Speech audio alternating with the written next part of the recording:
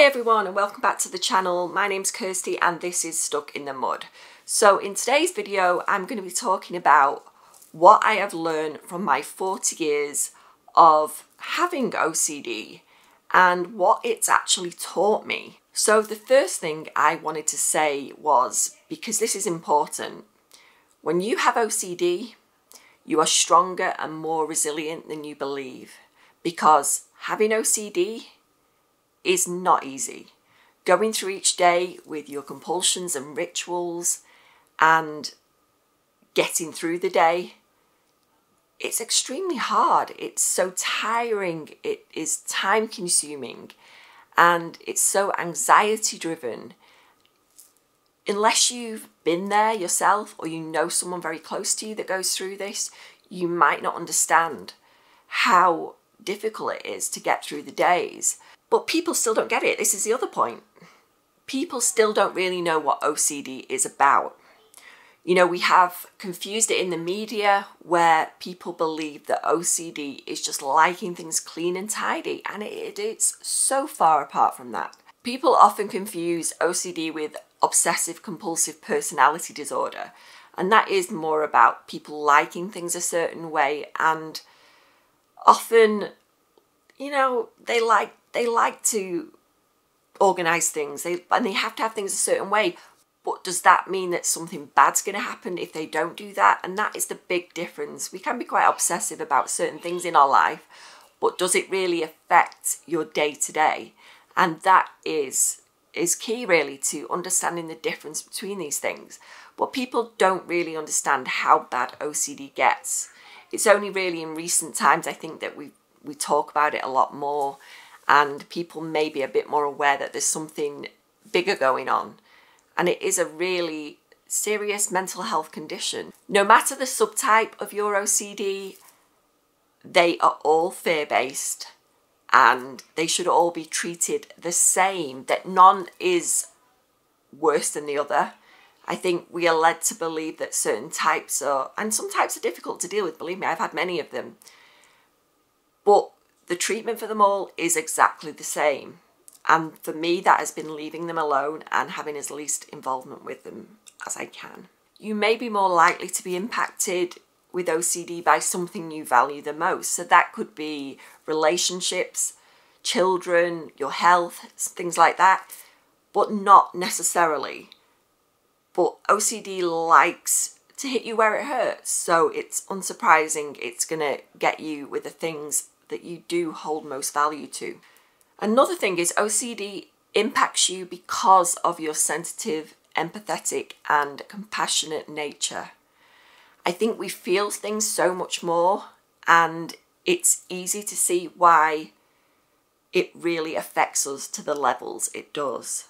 So that has been a big learning curve for me, and I'm a lot kinder with myself now about that, because these are good qualities to have and they should be celebrated. OCD is likely genetic, and I really do believe this, and I think it's research now that they do think that this is why people are affected, but are outwardly experiences like myself. I think maybe in childhood things happened and I sought some safety-seeking behaviours to protect myself, and it might not come out in childhood. It could be something that would come out at a later stage in life. It's not necessarily something that happens in childhood. It could be just you are genetically predisposed and something happens and it definitely kickstart that OCD behaviour. So it's been helpful for myself, definitely, to look back on certain experiences I had as a child and where it may have come from. But I didn't want to get too hung up on that, because I think you can then get stuck in blame and all these other things that are not helpful to getting better. So I've really just taken a look, but it's really just to see where all this may have started. But I can't be sure. It's not 100%, but this is what I've definitely experienced in childhood, and I think it possibly could have triggered my OCD. Also, OCD wants complete certainty, and as we know, we can't have complete certainty in life. And the more we actually lean into that, will actually lessen the anxiety and all the other difficult emotions we feel, because when we let it hang around, that horrible, uncomfortable feeling of uncertainty, it will actually decrease in frequency the more we sit with that. And that's hard to grasp at first, but the more we do it, the easier it gets. I do think for me personally, and I can't say this for everyone, but the root cause of my OCD, I think, is around the fear of death and loss. And that has come, definitely, I think I've become more aware of that since losing my mum, which has been really, really difficult and so challenging going through grief. But I've definitely realised that that fear has always been there since being a little child. My OCD revolved around the safety of my family, and I definitely think for me personally, it has always been there. And I have done more research on these things, and I think for me it's been helpful, and that's not for everyone, but for me, researching about people's experiences has been extremely helpful, because I'm leaning into that uncomfortable fear of mine. And I think it has definitely been helpful in my case, but everybody's different. And I think having that exposure to these things, and probably because of the exposure with everything that happened with my mum, and I do think for as awful as it's been and upsetting, and it's awful going through something like this when it's a loss so close to you, but I've actually learned something from it. And I think that is important too, because as we all go through loss in life, and I've actually learned something from this and realised where a lot of my OCD has come from. And I do think I've actually got better around these subjects now, and I'm more open to exposing myself to things like that. And I never thought that would be the case with me. It is always something that's been there, and it's been incredibly difficult for me. I wanted to say as well, with OCD, we hold strong moral values. Our moral compass is way up there. We have a great sense of what is right and wrong. And you know what? We're the safest people to be around. People with OCD, genuinely. We know, what's good and bad. We know the difference between good and bad. And you really are, we're so far apart from all these things OCD makes us try to believe. You are not that person. You are so far apart from what OCD wants you to buy into. Another thing I think I have found is that OCD can often feel comfortable. We spend so many years going through things like this, and I went through OCD in a time when it wasn't really recognised. I think we got the impression that it was OCD, but no one was really involved with me until from being a small child to me being in my 20s. So it was less talked about back then, and they were often seen, all my compulsive behaviours and my rituals were often seen as quirky things that I did, when in fact it was a mental health condition. And because it went on for so long, it did become my comfort blanket, OCD. All the safety seeking behaviours I carried out was comfortable to me. It felt safe. It felt like my safe place. So I don't like it when people say that you enjoy being like, yeah, you're a victim, because I hate victim blaming, People often talk about that in many self-help places, and they will say, stop being a victim. But it's not like that. You know, it's like I say, it's your safety zone. And I think it's very insensitive to say things like that to people, especially when they're struggling with a mental health like this. It's not helpful in the slightest. And it's not that you're a victim, because OCD robs you of so much of your life, and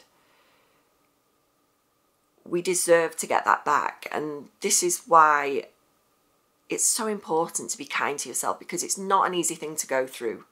And people just do not know the depths of despair that OCD can take you to. But I want to say as well, on the back of that, you can get better. There is hope. I've been at rock bottom on more than one occasion, and I thought, I can't do this again. I can't get better. I can't go through all of that therapy again to get better, because I'm here again. And, you know, and it's not a straight path to getting better. You're going to have your ups and downs. You're going to have your good days. You're going to have your bad days. But what is important is that you can get better, and there is hope. I think having that hope there has got me through some of the most difficult and traumatic times. So always hold on to that, because the life that you want to live is there, and it's within your grasp, and you will get there, believe me. When we follow the therapy and we go outside of our comfort zones, you can get there. It's not going to be easy. It's going to be difficult and challenging, but you'll get there, believe me. Like I said, I've done it more than once, and you're more than capable, because you are brave. You are so brave going through this. Another thing is, I have learned not to fight the mind. If we try and push thoughts out, intrusive thoughts, things like that, they're just going to come back to us, because trying to fight with your mind is just relentless. And trying to figure things out, trying to reason, trying to change your thoughts does not work for OCD. The more involvement means more of the same. That is what I have learned, and it has been a big part of my healing journey. That is letting thoughts be there, not carrying out rituals, just sitting with that uncomfortable feeling. It is so hard, but it is worth it. The more we fight and the more we try and push back on these thoughts, the more they're going to increase in quantity, and that is not what we're trying to achieve when we're trying to heal ourselves from OCD. And of course, living in the digital age is really hard these days, because when you have OCD, you can be quite secretive about the things you do. And when it comes to reassurance seeking, we may have lent on family and friends for that. But now we live with phones and tablets, and you can get that information right there at your fingertips. You don't even have to ask anyone. You may ask people on forums and things like that, but from all your family and friends, it can be quite a secretive thing, because we've got that ability to search online, and it's not helpful. I definitely think some of my OCD has worsened in later life, and I think a lot of that is down to the fact we have all this information at our fingertips, and it's been difficult because it's so easy. It's so easy just to check online and get that reassurance, and reassurance is not helpful when you're trying to get better from OCD. We have to leave that urge to look online alone, and I know how difficult that is. When you've got it right there, it's the easiest thing in the world. But yeah, to get better, we have to get better at leaving that urge to find that reassurance that we're seeking. What I also found is OCD is very sneaky. It will find the path of least resistance to get to you, and it'll want to get its hooks in you. It wants to reel you in. It wants you to follow its lead, and we have to become more aware of those ways it tries to get us involved. So all those sneaky little ways. It'll say things like, well, what if this isn't OCD? That's a sneaky way as well, because then it wants to make you believe that this is something that's not OCD. This is something else, and it isn't. It is all the way OCD, but it's so sneaky, and we have to be aware of when it tries to pull that kind of trick over us. What I want to say as well is Puro. Puro, I have learned, and this is a recent thing for me, I have learned that purely obsessional OCD, which I think has been my main issues in later years, because when I was younger it was very much about rituals that I had to carry out and physical rituals, whereas purely obsessional, where it's been mainly in my head, it's been very thought-based and intrusive thoughts. But there is the compulsive element, because the purely obsessional term leads us to believe that this is not compulsive, and the compulsion element here is the ruminating over these thoughts and getting involved with them. And I found that really an interesting concept, because I was like, of course, you know, I'm always getting involved in these thoughts. So there is a compulsive element, but we just don't see it the same way because it's not physical. And last but not least, in today's video, what I wanted to say is you're incredibly brave, because going through something like this is so debilitating, so hard, and you deserve to get better. OCD does not deserve to be ruling your life anymore. And you deserve it. You're amazing. Getting better from OCD is in your grasp, and you can do this.